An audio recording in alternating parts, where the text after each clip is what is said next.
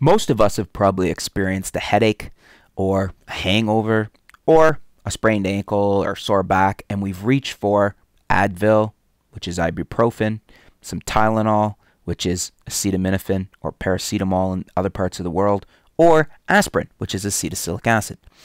But have you ever wondered what the difference is between the three of these drugs, between acetaminophen or paracetamol, acetylsalic acid, and ibuprofen?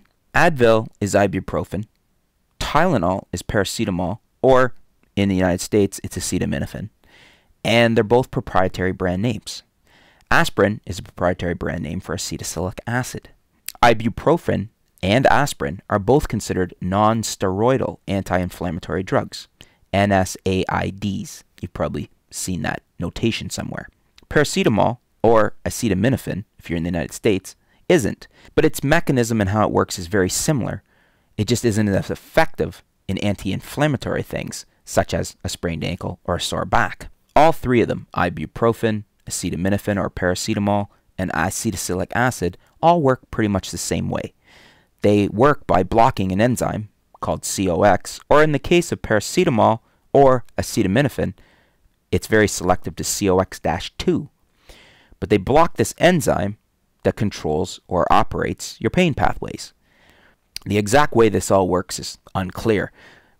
Doctors and researchers don't know exactly the manner in which it works, but they do know that it works.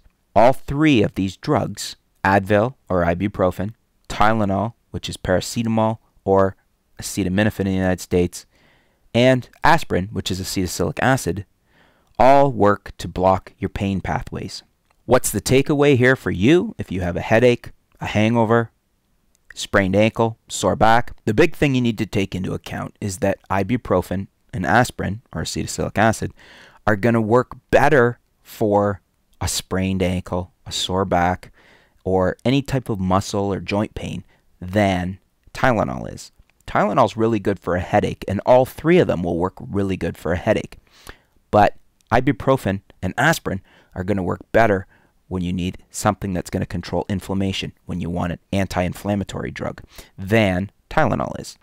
Now, what you can also do is you can take a little of each. So you could take a Tylenol and an ibuprofen, especially in the case of a hangover or in a sprained ankle, where it's not just in your head and it's not just your muscles. You're actually experiencing pain, but you actually need that anti-inflammatory effect. Works very well. A lot of doctors will recommend that. As is the case with any medication, you probably should consult your doctor first so that you're making sure you're not having conflicting medications or things like that. Always a good idea, and actually always a good legal disclaimer when we're doing a video talking about drugs. So the next time you have a headache, hangover, sprained ankle, hopefully you'll have a better idea of what you should reach for. If you have any questions you'd like answered here at Questionis Eruptus, leave a comment below. We'll see if we can get an answer for you. Thanks for tuning in, and we'll be back soon with more great answers to your questions.